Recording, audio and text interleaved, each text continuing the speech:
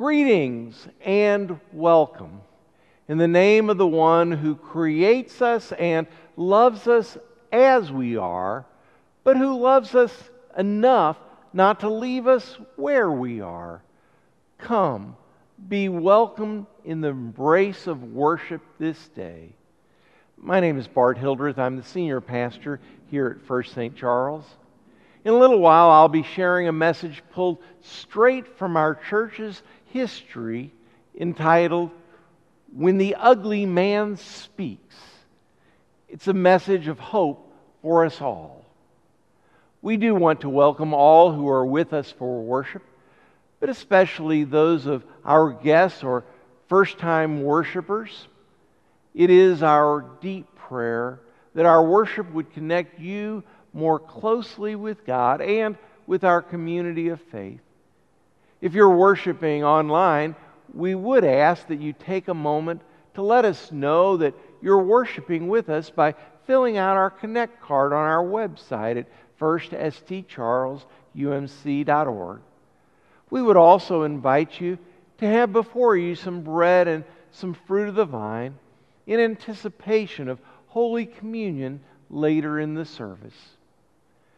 Now, before we continue in worship, I do want to let you know about something special happening on Sunday, October 3rd.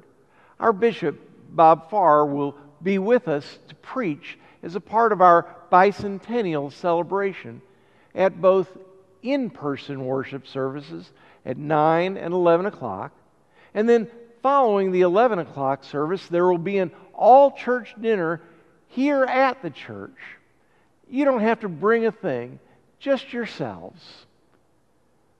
Now, as we all worship together, will you bring your very best as we join in our call to worship? Let your hearts be open to the Lord today. We bring our hearts to God. Let your hearts be glad and your spirits rejoice. We give thanks to God who offers us new life. Let us worship God with gratitude and praise.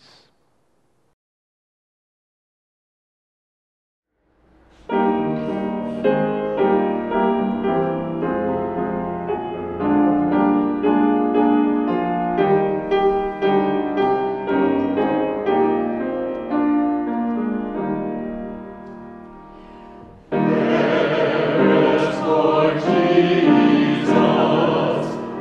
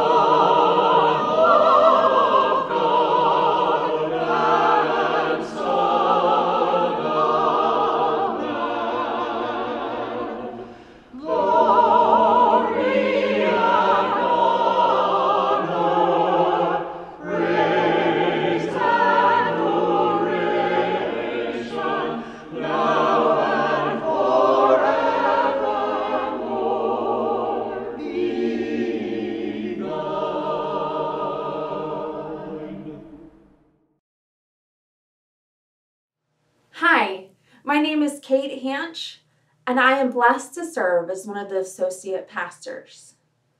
This week, we'll be praying a prayer adapted from the website and resource Enfleshed. So, friends, will you pray with me, please? O God, in your image, you created everything and called it good.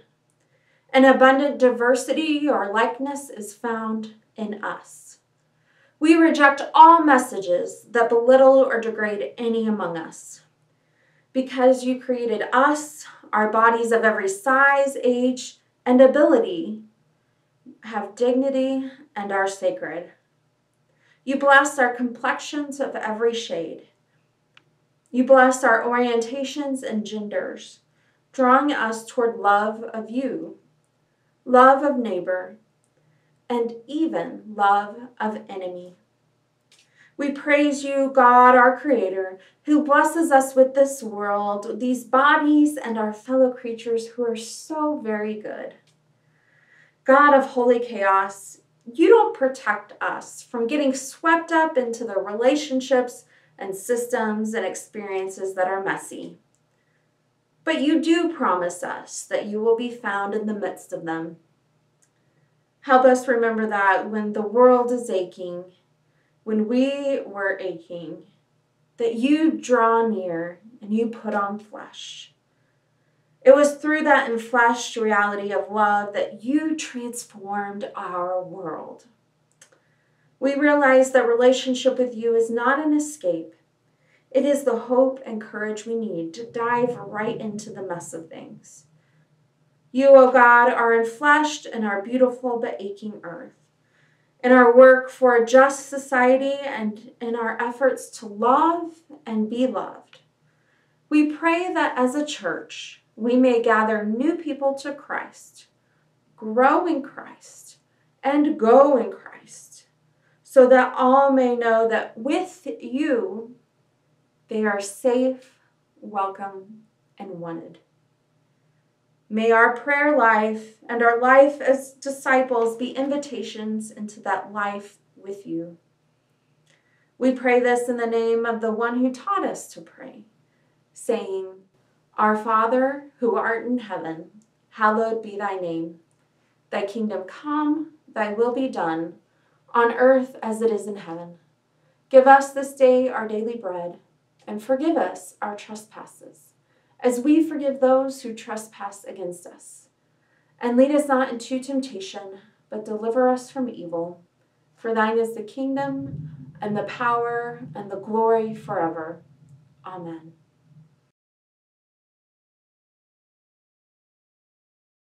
Hi, my name's Keith Janis, and I have the honor of serving as the senior adult pastor. You know, one of the things that's been amazing over this past year of this time during the pandemic has been your generous support of those services in our community that reach out and help those in need. Now, one of those services that we do support is Fish, and we received a note from them just the other day that I want to share with you. It says, Members of First United, as always, we are so grateful for your unfailing support. Without your gifts, we would cease to exist. During these trying COVID times, our new normal seems to be organized chaos. Plans are made, then changed. New procedures are put in place, then altered. But throughout it all, we have always been there for those in need.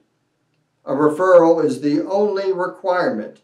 Then they can be obtained from a local church or from coordinated entry. We thank you for your amazing donation of 3,037 items during this past 6 months. May God shower you with blessings, the folks at Fish. 3,037 items. That's amazing. And you helped many, many people through your support of Fish. Now, there are many services that reach out and help those in our community, many ministries in our church that do the same thing. And those are all made possible by your generosity. There are 5 ways in which you can give to the church. You can either mail a check in.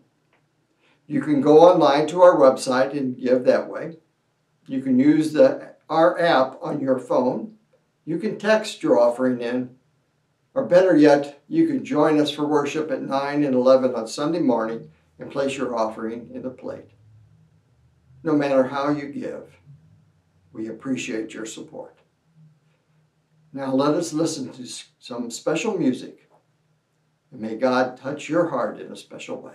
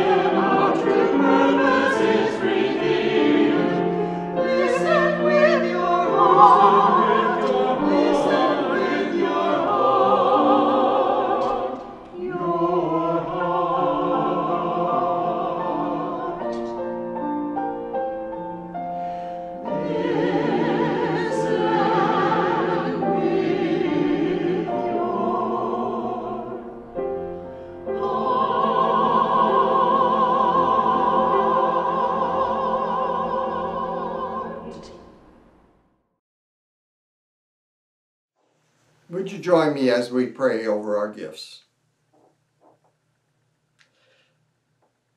Take what we have, O God, and use it for your work. Take our gifts to fund ministry and mission. Take our hearts that our love for others might become more real. Take our hands that we might do things that make a real difference in our world. We pray this in Christ's name. Amen.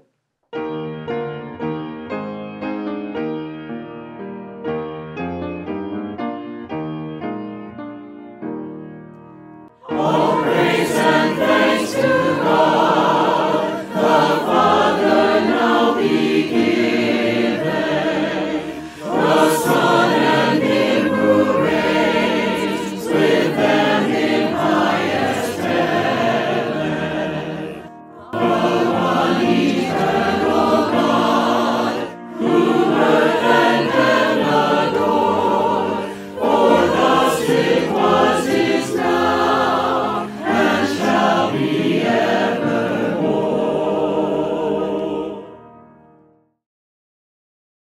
Today's scripture is from 1 Samuel chapter 16.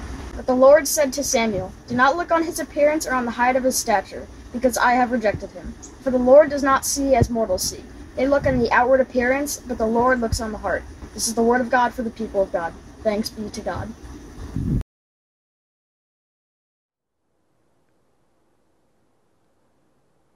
true story. It was Saturday, and the county newspaper, hot off the press, announced, and I quote, "The ugly man will preach at the church tomorrow morning at 11 o'clock. The ugly man, the ugly man, the ugly man is coming. Make way for the ugly man." Who's your pastor? The ugly man. I was in the hospital and the ugly man came by to see me. "Sweetheart, the ugly man called and invited us to be a part of a Bible study." That's Reverend Dr. Ugly Man to you. We might even imagine some ugly pastor jokes. "My pastor was so ugly." How ugly was he? He was so ugly, the conference paid us to take him. In a world obsessed with beauty, even people of faith are not immune. Today, we're going deeper because the ugly truth is we often don't. But let's first acknowledge that there are some good reasons we start on the surface. For starters, it's the first thing we learn about someone, their appearance. Are they tall or are they short? Are they just right? Are they overweight? Are they underweight? Are they just right? Are they young? Are they old? Are they just that right age? What color is their hair? How do they dress? The appearance of another is often the first thing we learn about another. We can even imagine some biological evolutionary reasons that people operate in us beyond our self-consciousness, driving us to an attraction to certain persons over another.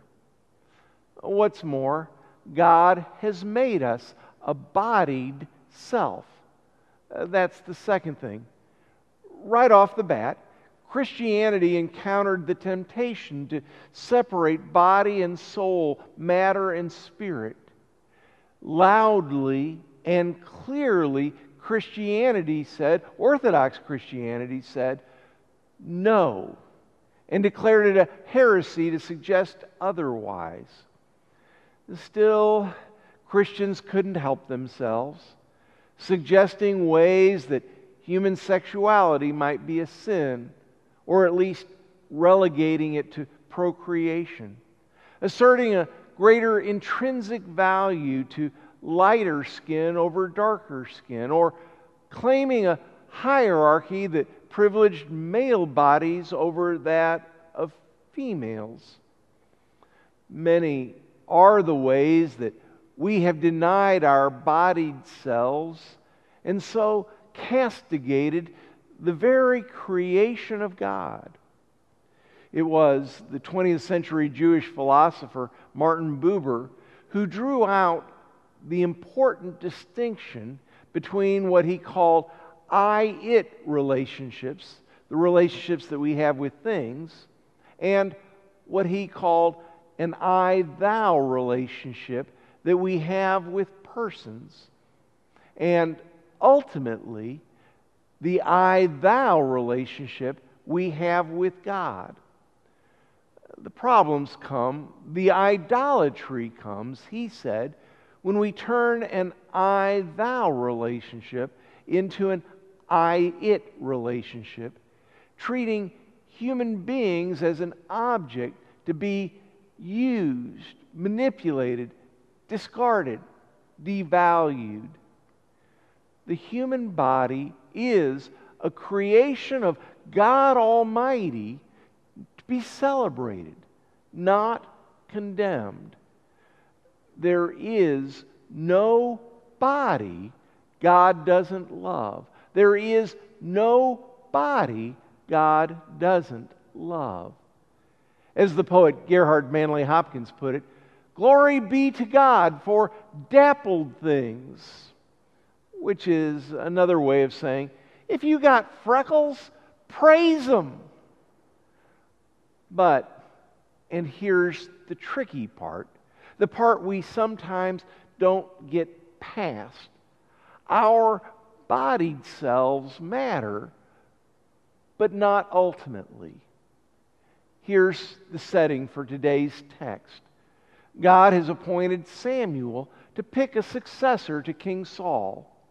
Samuel the prophet, Samuel the priest, Samuel the kingmaker goes to the home of Jesse in the little backwater town of Bethlehem to pick and anoint a king, one of Jesse's sons. Okay, seems simpler than having an electoral college do it, except Jesse had a whole bunch of sons. Start with the eldest, the one who had probably already had military experience. His name was Eliab. Eliab was brought before him. Surely, Samuel thought, the Lord's anointed is now before the Lord. But the Lord said to Samuel, do not look on his appearance or on the height of his stature, because I have rejected him. For the Lord does not see as mortals see. They look on the outward appearance, but the Lord looks on the heart. So then Jesse called Abinadab and made him pass before Samuel. He said, neither has the Lord chosen this one. Then Jesse made Shammah pass by, and he said, neither has the Lord chosen this one. Jesse made 7 of his sons pass before Samuel, and Samuel said to Jesse, the Lord has not chosen any of these. Samuel said to Jesse, are all your sons here? Is that all you got?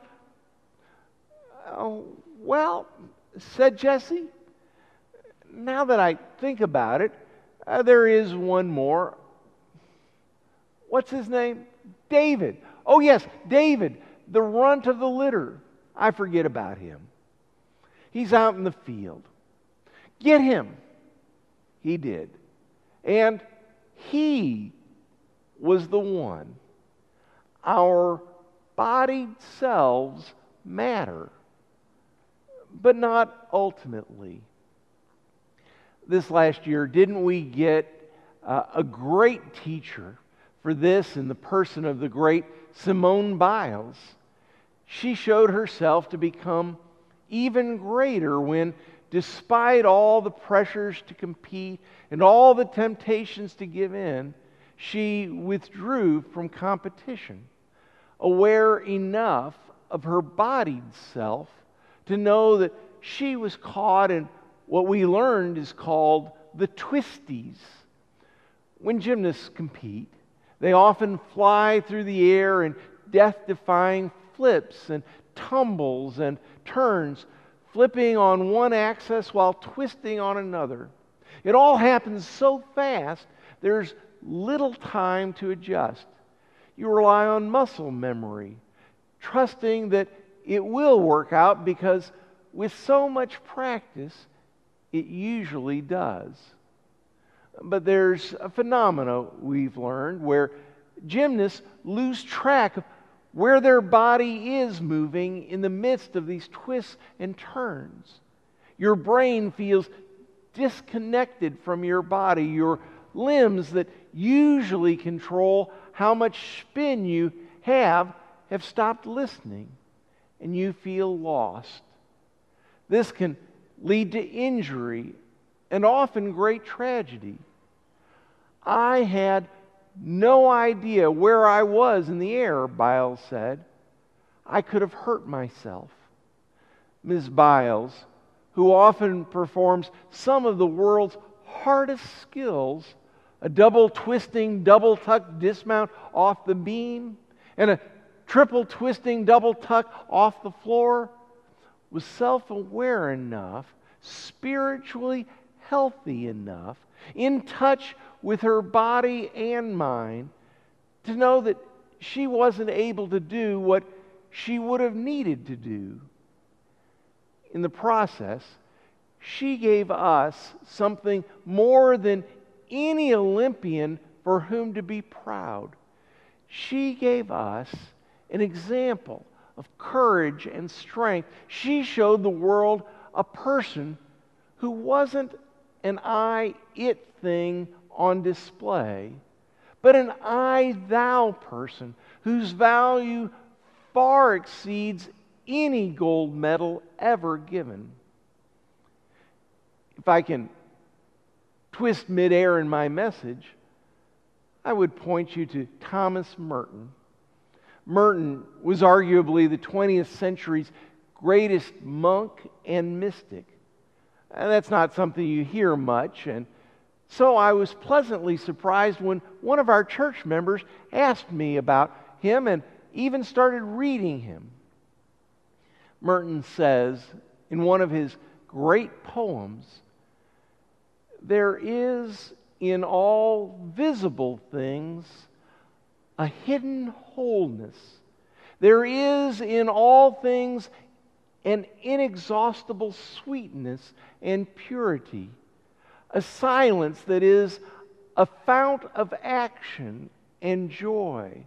It rises up in wordless gentleness and flows out to me from the unseen roots of all created being, welcoming me tenderly, saluting me with indescribable humility.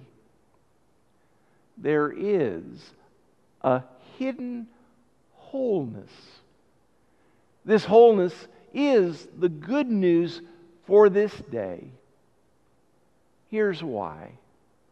You may be young, you won't always be. You may be good looking, it may not last. You may be healthy and your body in great shape.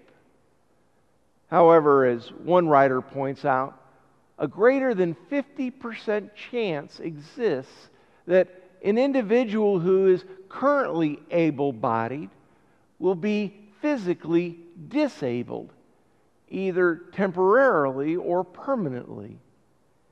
This is the good news. For the Lord does not see as mortals see. They look on the outward appearance, but the Lord looks on the heart. We would do well to do so too. Glory, glory, glory to God for dappled things. And that ugly man, the one appointed to preach at that church, it was this church. The year was 1852. The preacher's name was Enoch Mather Marvin. He would go on to become a representative for St. Charles Methodist College and a bishop in the Methodist Church. Thanks to the newspaper, the pews were absolutely packed for his first Sunday. Thanks to the gospel, quite a number of them stuck around. In that spirit, feel free to tell all your friends that next Sunday here at this church, that ugly man is scheduled to preach. I am Debbie Bartley, honored to serve as one of First St. Charles Associate Pastors. That was a challenging message. Challenging to hear as I realized how I have made unfair judgments based upon a person's appearance. Challenging as I know what I need to do. And perhaps you were challenged by the message too. Have there been times when you too have failed to look at a person's heart and made a judgment solely on their appearance like I have done? With God's help, we can do better. So the question I am going to be asking myself, and I invite you to ask yourself too, is this: how will you look past someone's appearance and see them as God sees them, as a beloved child of God? How will you see everyone as God sees them? And now, as you are able, will you stand for benediction? My sisters, brothers, and friends in Christ, look at our bodied self. Delight in God's creation of you and others, those like you and those not like you. But then look deeper. See as God sees. For God doesn't do ugly. This is the truly beautiful truth. In the name of the Father, Son, and Holy Spirit, and all God's people said, Amen.